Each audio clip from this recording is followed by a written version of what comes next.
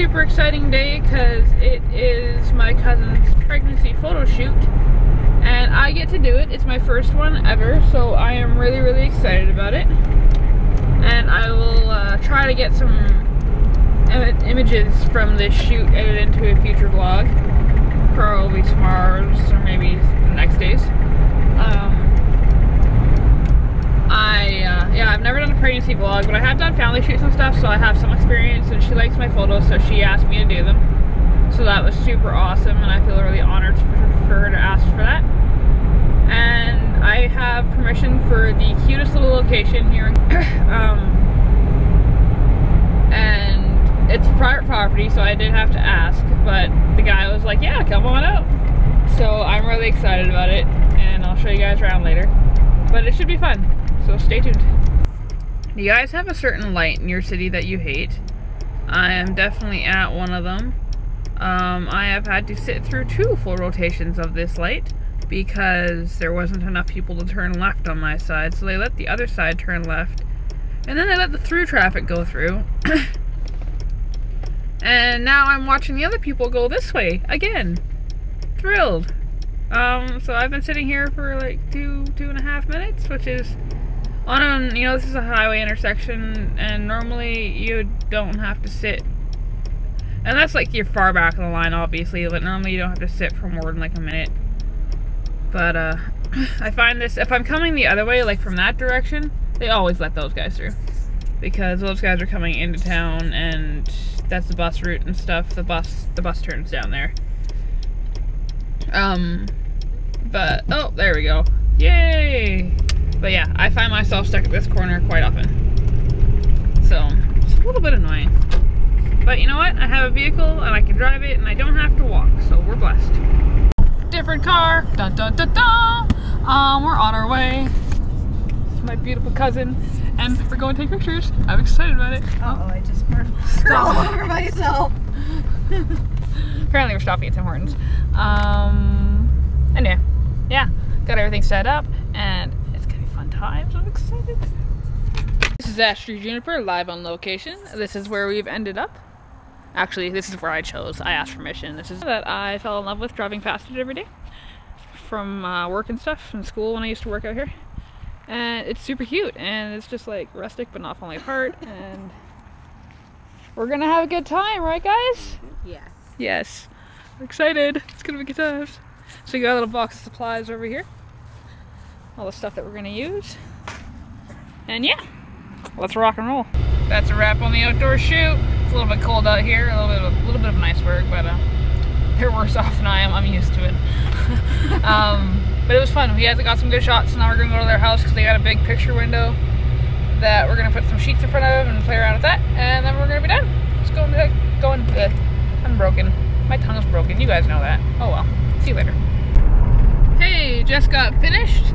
I think it went really well. It took a long time. We spent 3 hours hanging out with them. Normally a photo shoot should not take that long, especially if you're being paid for it. Because nobody really has time to do that sort of thing for 3 hours. Everybody's tired, and especially if you're working with like kids or something, then yeah, don't go for 3 hours. Or husbands, especially husbands who don't care for pictures, and because they get bored and grumpy pretty fast. Although this husband, he was pretty good sport about it. He was tired and he got cold pretty quick, but he did good job. And so I'm pretty happy with them. She is thrilled with them, so I just gotta go home and do a couple of touch-ups with the lighting and stuff, but shoot, I don't even know how to get back to my house. I keep missing turns. Yeah, it was really good though, and I had a good time, and I'm pretty sure she had a good time, and just good times all around. I'm tired, and now I'm going home to do homework. Look at those two. Zach's just staring at CK over and over and over again. He was on top of him, like attacking him when I caught him, and now he's like, every time I walk over, he's like slinking away and then going back. I walk away. It's kind of funny.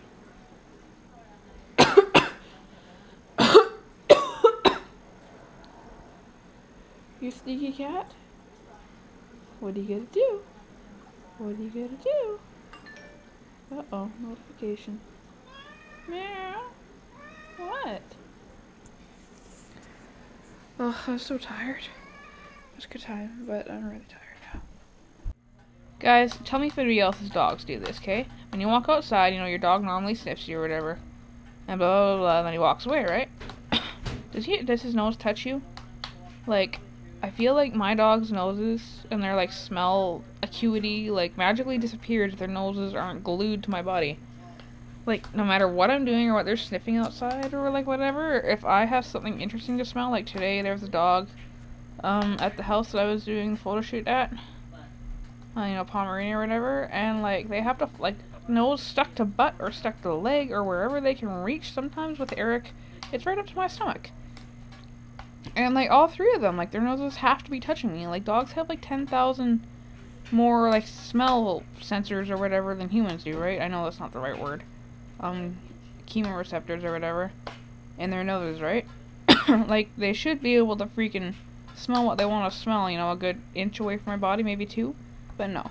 If they're not touching my body, their sensory receptor smellness goes down. That was terrible English, but it honestly, it, like, if they're not touching me, it, like, somehow magically disappears and they have no idea what to do. And it bugs me because when I'm trying to get stuff done, you know, tripping over 2 or 3 fairly large dogs because their noses are glued to you, like, oh, it's so frustrating. It's so annoying. I hate it.